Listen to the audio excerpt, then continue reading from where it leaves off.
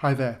Now for this question then, we were given this trigonometric equation, 4 sine squared x plus cosine x equals 4 minus k, where k lies between 0 and 3 inclusive, and asked to find cos x in terms of k.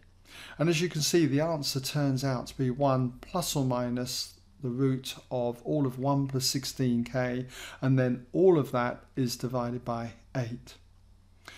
Now to do this, in case there were any problems, all we need to do is pick up on this equation, noticing that if we're to get the value of cosine x, we need to change this equation all in terms of cosine x.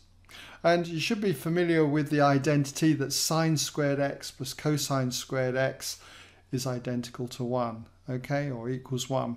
And rearranging that equation gives me sine squared x is the same as 1 minus cos squared x. So I've just substituted there for sine squared x.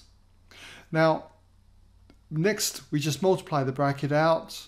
That leads on to this line here, and then all I've done is rearrange it to create a quadratic equation that equals 0. Okay?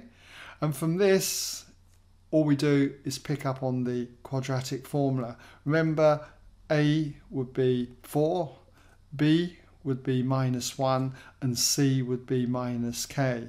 So for the quadratic formula, cosine of x equals minus b, so it's going to be minus 1, which is 1, plus or minus the square root of b squared, minus 1, all squared again, minus 4 times a, which is the 4, times the c, which is the minus k, and it's all divided by 2a.